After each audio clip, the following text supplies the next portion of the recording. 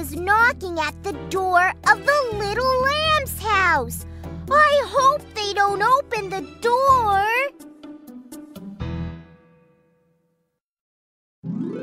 The Wolf and the 7 Little Lambs.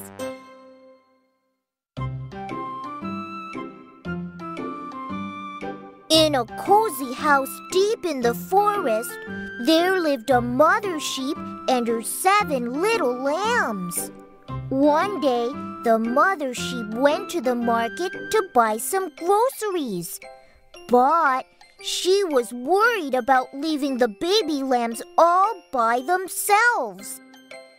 Dear children, take good care of the house while I'm gone. If the wolf comes, you should never open the door. You will know him at once by his rough voice and his black paws.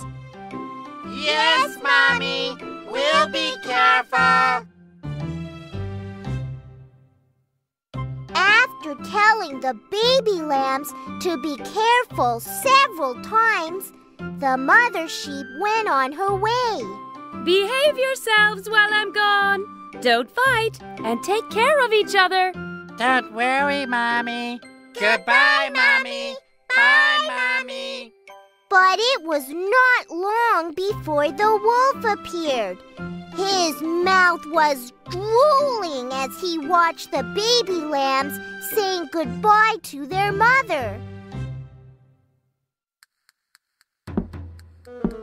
When the mother sheep disappeared out of sight, the wolf knocked at the door of the little lamb's house. He made his voice soft like the mother sheep's and called out to the baby lambs. Dear children, your mother is home. Come and open the door at once. No. Our mommy's voice is not so rough. Our Mommy has a soft and pleasant voice. The little lambs did not open the door, so the wolf swallowed a raw egg and made his voice soft. In a much softer voice, he called out again to the little lambs to open the door. This time, the little lambs asked the wolf to show them his paw. The wolf pushed his paw in through the crack in the door. Children, please open the door. The wolf's paw was covered with coarse black hair. He also had very sharp claws. The lambs jumped up in amazement. Our Mommy's foot is not so black. You are not our Mommy. You're the big bad wolf. The wolf ran to the mill and covered his paws with white flour. Then he ran back to the little lamb's house. It's me, my darlings. Open the door for me. I have brought back delicious treats for all of you. The paws are white. It's Mommy! Mommy's back! Let's open the door!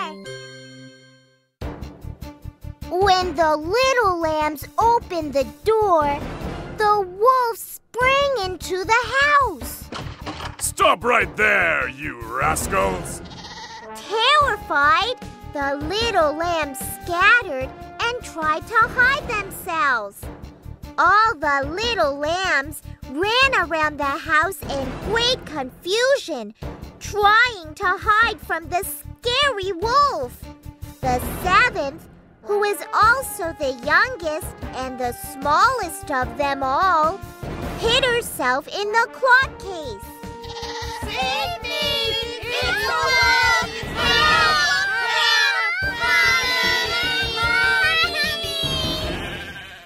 One by one, the wolf found the little lambs and swallowed them in one big gulp. Only the youngest one was hidden away in the clock case. I must have eaten them all. Now that my stomach is full, I guess I will go and take a nap. With his belly full of little lambs, the wolf staggered out of the house. Soon afterwards, the mother sheep returned home from the market. Oh, but what did she see? The house was in a mess, and her children were nowhere to be found. Right then, the youngest lamb called out to her mother from inside the clock case. Mommy, I'm here. Oh, my baby! What happened here? Where are your brothers and sisters?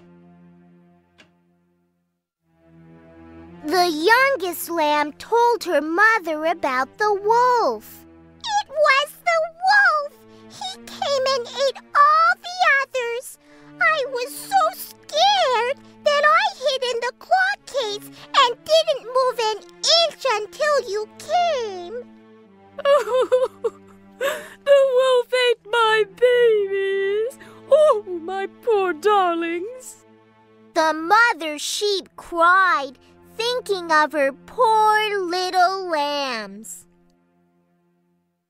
The mother sheep ran out crying for her little lambs.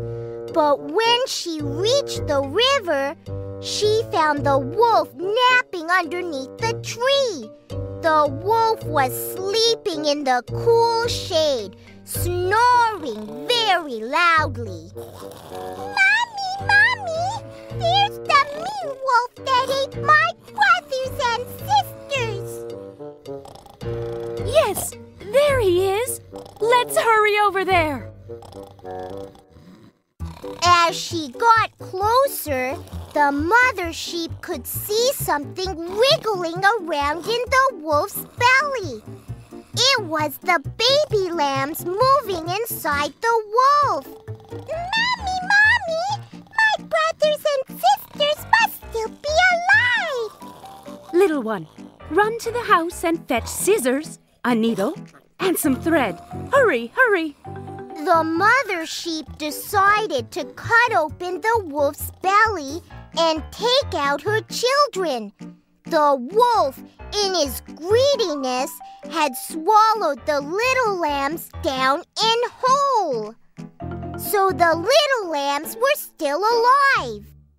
The mother sheep cut open the wolf's stomach with the scissors. Snip, snap! The little lambs jumped out, one after the other. Mommy! Are you all right? We're alive! Thank you, Mommy! 6 little lambs jumped out of the wolf's stomach without a scratch. While this was going on, the wolf did not wake up and was still sleeping heavily. The mother sheep told the little lambs to gather some stones. She filled the wolf's stomach with the stones and sewed him up again with the needle and thread. Mommy, be careful! Watch and see if the wolf wakes up. After the mother sheep finished sewing, she and her baby lambs hid behind a tree. Soon the wolf woke up and waddled over to the riverside to get a drink of water. The stones inside the wolf's belly knocked against each other and rattled. This is very strange. Why is my stomach so heavy? Oh no! Help! Help! The wolf sank to the bottom of the river because of the heavy stones in his stomach. The mother sheep and the little lambs danced for joy. Now the mother sheep and the baby lambs can live without worrying about the big bad wolf. Thank goodness!